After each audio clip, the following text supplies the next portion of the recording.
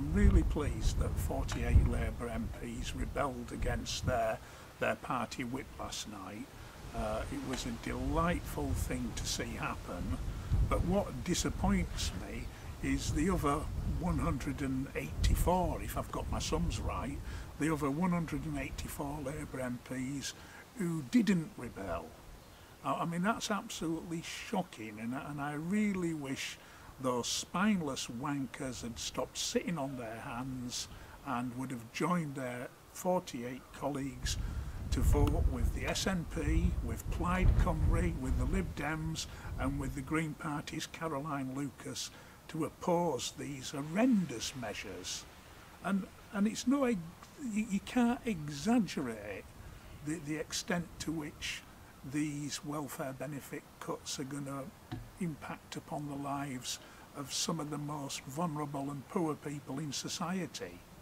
I think it's the Institute of Fiscal Studies who have looked at the impact of the benefit cuts, and they've calculated that 13 million men and women, and on top of that their children as well, hundreds of thousands of children as well, are going to have their living standards massively affected. And these are some of the poorest, some of the most poor and vulnerable people you're likely to meet.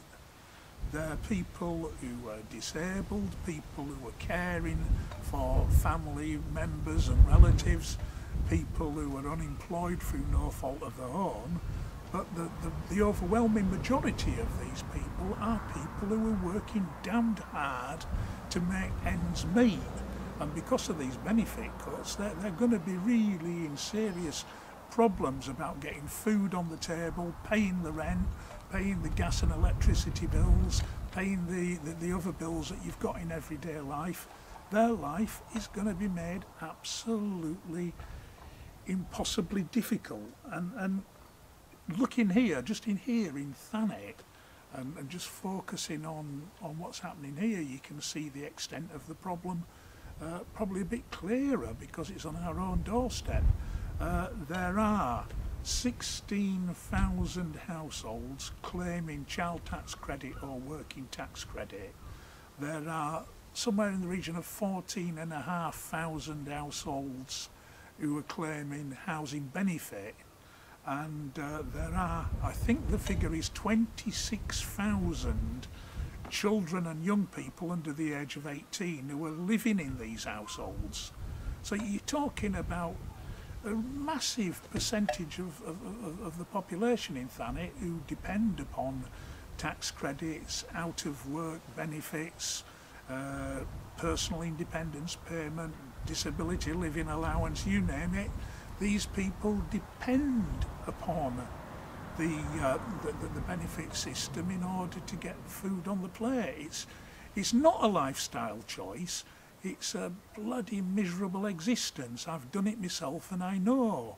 And when I was on the council, I worked through my casework with people who were dependent upon benefits. It's not fun.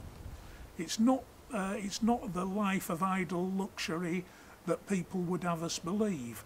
And why the Labour Party, of all parties, should have took a decision to abstain on something as fundamental as this beggars belief.